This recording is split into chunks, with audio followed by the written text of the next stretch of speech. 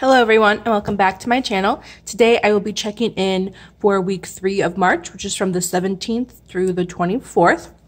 As you can see, not very many expenses here. We are practicing self-isolation, I guess you could say, so I have been inside, not really doing much, so most of these are online purchases or groceries. So let's go ahead and just first I'm going to flip through to see if there's anything else that we can check off or fill in. So up first is Fidelity, which is a bill which already came out, so I'm going to check that off. Again, like I mentioned in my previous video, Metro, which is for my monthly Metro Pass. Since classes are switched to an online capacity, I will not be purchasing a Metro Pass because I will not be going in. So this money is saved for this month. The rest of this gets filled out at the end of the month. So let's go into the check-in here. The first category that I spent money in this month, or this week, excuse me, is crafting. And that I actually purchased some pictures from Walgreens, which is right here. That was $20.32. So let's check that off. And I figured since I will be stuck inside and kind of bored, I figured I might step up my scrapbooking and get caught up because I am a little over a year behind in that, but I digress. So that is $20.32, and crafting is a sinking fund. So I had $25.34 in there. So I have $5.02 remaining. So needless to say, that was a bad two. I will probably not be purchasing any more in crafting this month. Honestly, I have enough supplies to last me a while, and the thing that I really just needed is pictures, and I definitely have enough to last me through the end of this month. So if I do need to repurchase anything, I can do that in April when I have the money for it. So I should be good with crafting.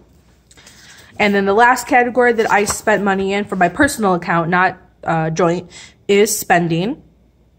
So I purchased I actually purchased The Sound of Music. It was on sale for $13 at Target when we went, so that is $13. So I'm going to check off Target because the other categories are joint and those have been tracked already. And then I went to McDonald's for lunch one day, or I guess I got it for takeout. So that's $4.81. So this week I spent $17.81 from my spending category.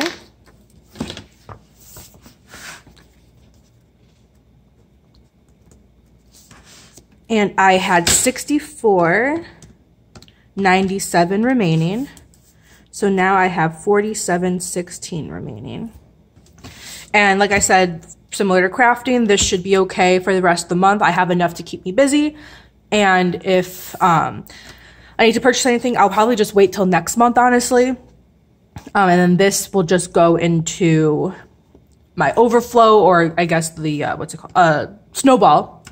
My dad's snowball, because we went way over in some of our joint categories. So this, as well as the Metro money that I would have spent on it that I mentioned previously, will probably go into balancing out what we went over from our joint. So I'm going to try to keep that as low as possible. And then that leaves everything else checked off of this week. So my personal has been taken care of. So let's move to the joint. So as you can see here, I've already tracked all the items. We're all caught up in our transaction log. Sinking funds gets filled in at the end of the month. Same with variable. The only bill that's left is AT&T, and that normally comes out today when I'm filming this. However, for some reason online it says the bill is coming out the 29th. Not sure why it changed, but I'm not going to check it off. Even though the due date has passed, it's auto pay. I'm not going to check it off until the money actually comes out. So that is all for my week 3 check-in for the month of March. Go ahead and hit that like and subscribe button, and I will see you next time. Thanks for watching and have a good day. Bye-bye.